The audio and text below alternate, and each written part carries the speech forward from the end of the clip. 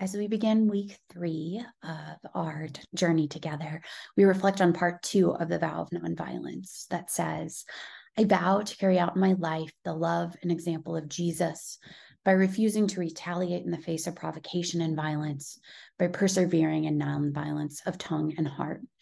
And so as I was thinking about this, it reminded me of a story. There's a teacher in the Ignatian Solidarity Network who cares deeply about environmental issues. And she told a story in which she got tissues for every teacher in her department. And as she handed them to another teacher, they said, "You got the wrong kind." And she asked for clarification because she didn't know you could get the wrong kind of tissue. And the other teacher proceeded to lecture her for not getting tissues made out of 100% recycled paper. How could she do something like this and not consider the environmental impact? And so it was clear that this person who was sharing the story experienced, a sense of shame and shock as she was trying her best and missed the mark.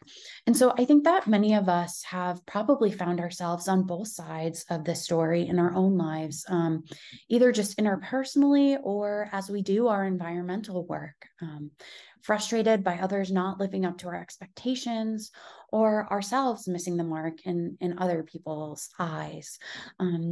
And so I think it can become really easy to become defensive or kind of a warrior for justice and want to retaliate on the interpersonal level, as well as on the macro level when we feel deeply the cry of the earth and the cry of the poor.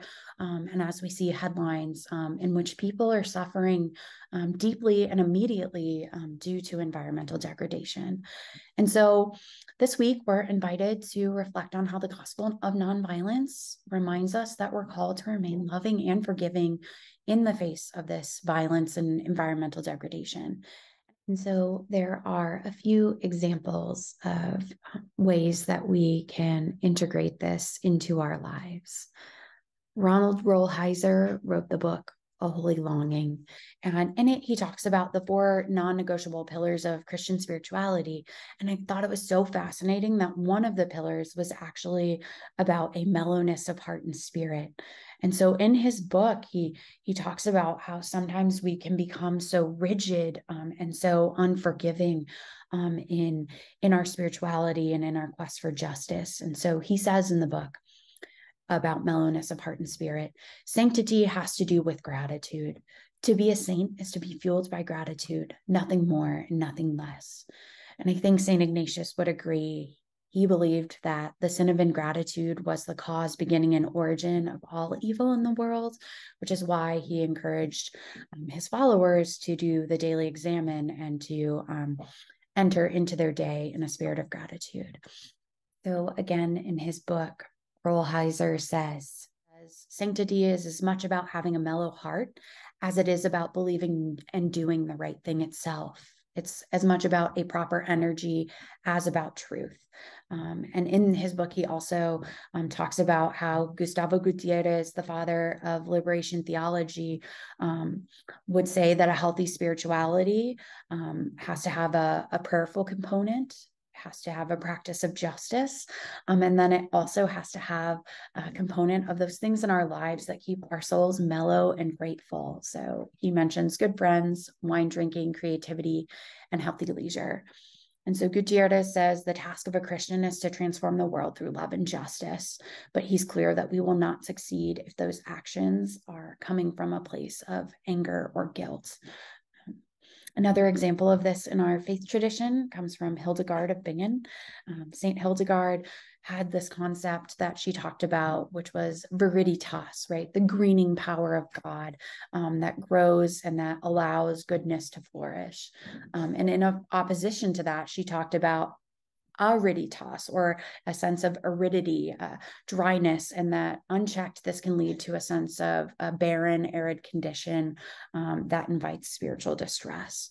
And so I think our invitation this week is really to consider where our work for justice is issuing from in ourselves. Is it this place of loving and greening and nonviolence and forgiveness, or is it coming from more of an arid and dry and fear-driven place?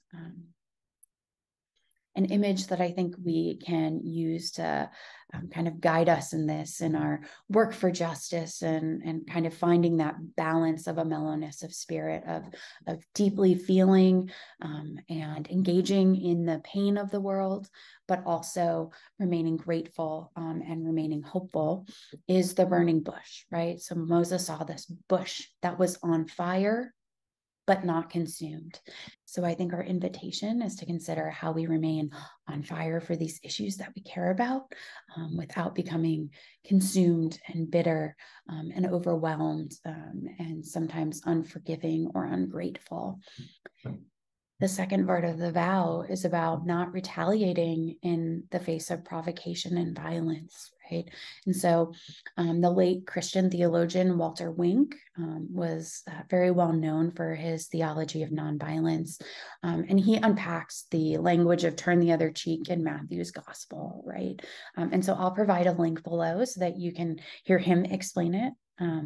But I think his invitation reminds us that in remaining in this grateful spirit and this forgiving spirit, that doesn't mean that we are being doormats or that we are not being change makers for justice, but that Jesus was really pointing us to a third way, not fight, not flight, but an active nonviolent challenge to the oppressors and the violence that we see in the world today.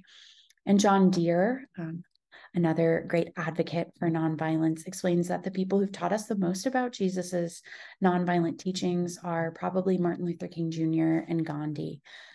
So I will close with a quote from Martin Luther King Jr. "The ultimate weakness of violence is that it is a descending spiral, begetting the very thing it seeks to destroy. Returning violence for violence multiplies violence, adding deeper darkness to a night already devoid of stars. Darkness cannot drive out darkness. Only light can do that. Hate cannot drive out hate. Only love can do that."